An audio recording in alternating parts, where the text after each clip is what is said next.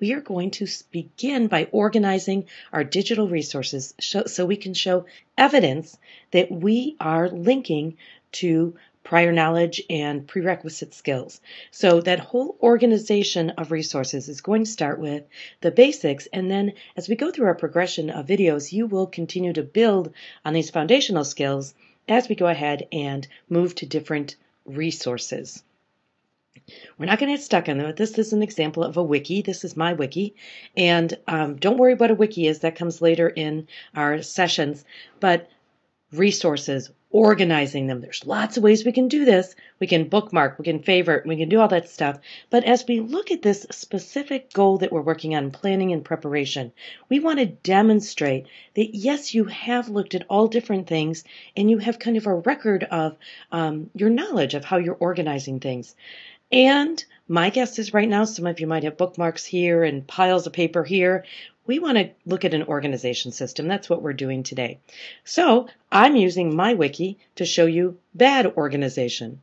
Well, it's not all bad, but some of it, I wish I had thought through the systems before I went ahead and collected the resources. So let's use my example so yours will look so much better. So here's one I recently did on the Common Core State Standards for Math and Technology. These are a few resources that I have pulled together for a presentation, and I've put them in here. So let's kind of look at the structure of how I organize this. The first one's kind of the opening, email address, so on and so forth. But look at that. My email address, that's the heading, but you can't see what that is without clicking on the link. Is that okay?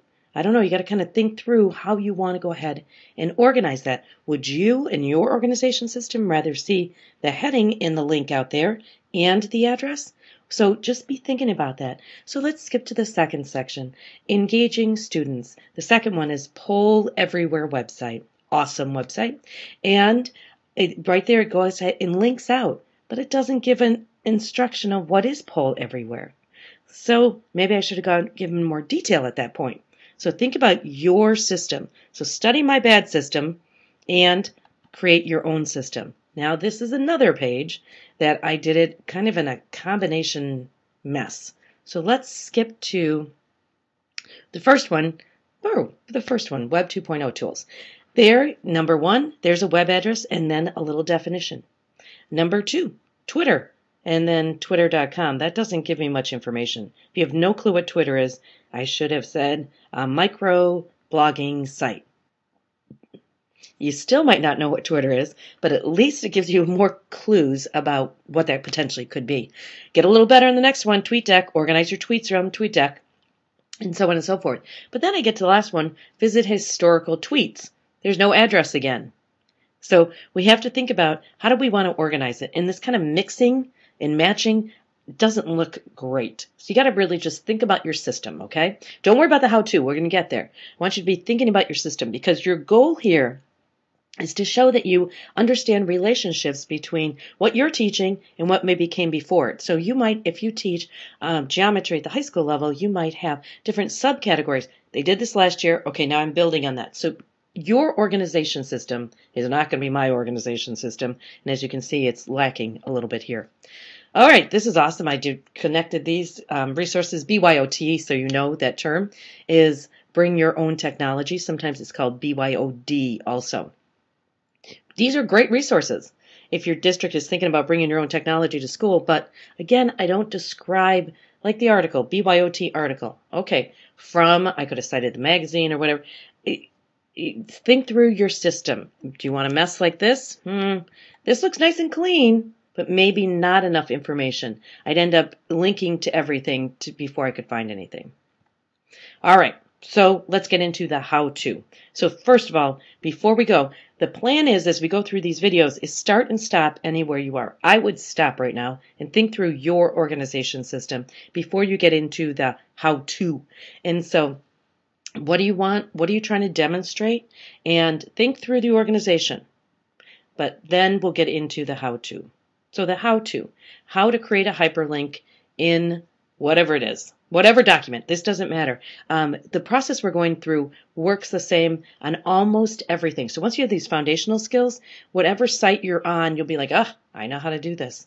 And so creating a hyperlink. A hyperlink means a link out to another resource. That's what it means. So I just Googled creating a hyperlink. The first one right there is from a great trusted site, Internet for Classrooms. Just wonderful resources for you. If you're one of those people that need step by step, there's your place for you.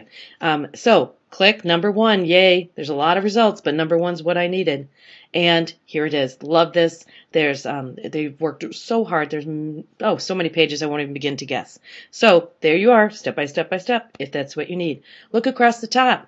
That's the address. Every single page on the internet has its own unique address. Some are huge and some are little things like twitter.com. So everyone has its own address. And that address is called a URL. Don't call it a URL. No, don't do that. Don't do that. And it can be called either, if you need to know what it stands for, Uniform or Universal Resource Locator. You don't really care what URL stands for. You care that every page has its own. So if you capture that, you can always get back to that page. That doesn't mean that page will always be there. And it's so frustrating. You get a website, you're like, yeah, high school teacher teaches Spanish, perfect. Click, the link is dead. Usually when it's dead, you get this page that is called a 504.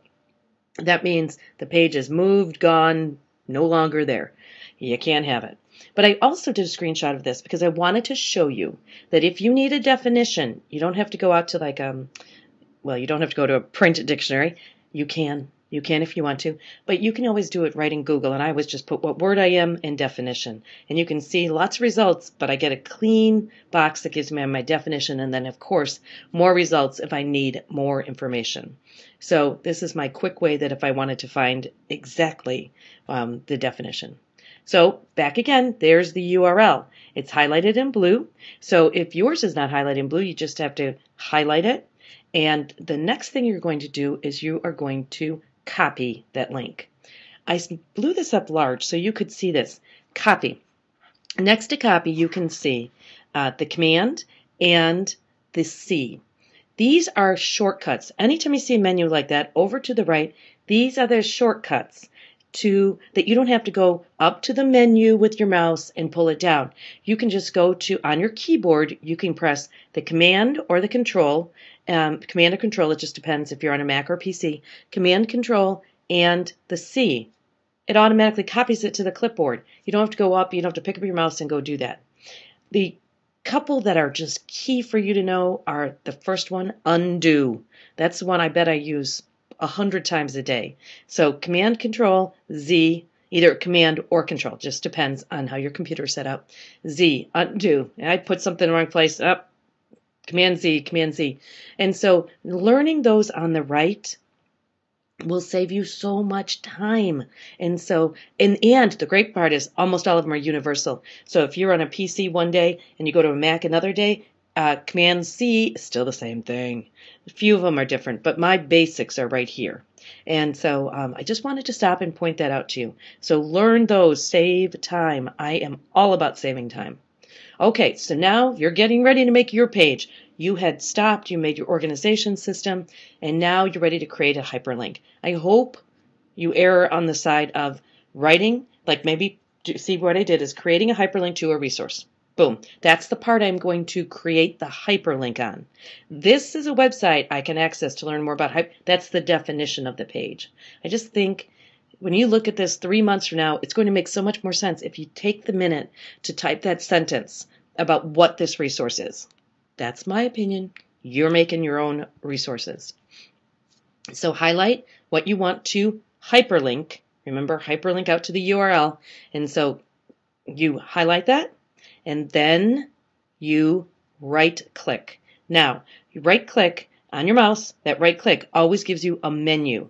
Instead of, again, you could go up to the menu bar, but that right-click is, again, designed to save you time so you don't have to go look around for things. Right-click. If you're working on a Mac, it depends how the Mac is set up, but a lot of times it's exactly the same as the PC, that the trackpad is set up on the laptop to right click. It depends. On mine, I press the control key and click, and that is my right click. So once you find your right click, make it your best friend because it will save you so much time.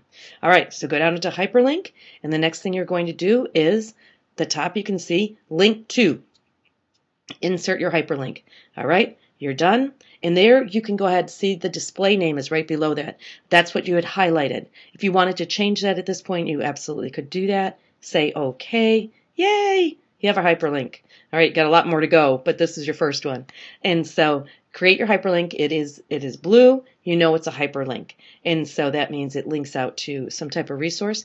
If you click on that, it automatically turns purple. So you know, hey, you've already been there. Nice visual clue for you.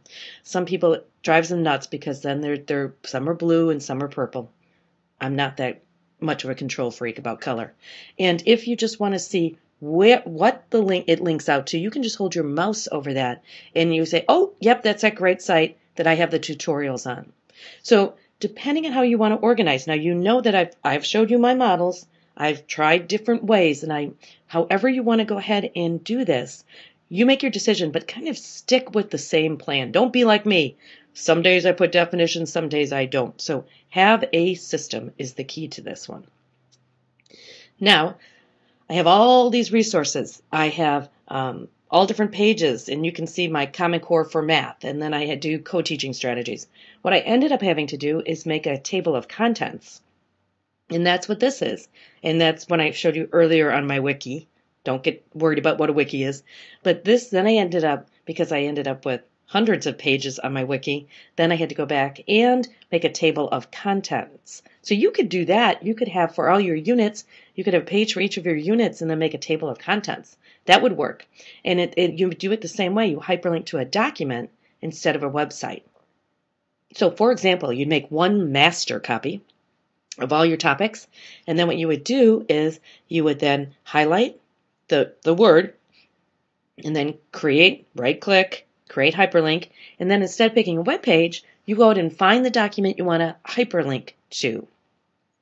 The only thing with this is that all those documents might be on your computer. If you tend to move to a website down the line after you watch a few more videos, those links might not be connected. So you really have to kind of think about this. For today, just make hyperlinks to websites. Let's start there, and then we'll go a different place another time. So the key is organize these digital resources. You probably have stuff all over the place. So let's go ahead. Remember, back to our goal, planning, preparation, and we want to demonstrate that you have knowledge of your content. Well, you've got to have it synthesized in some way. And that's what the hyperlinking will help you do, is kind of pull all your pieces together. So then you can demonstrate that you have a good grasp of what came before, what you're teaching, and possibly what's coming after the lessons that you'll be doing. So get organized, and you'll be so much better at planning preparation. Thanks.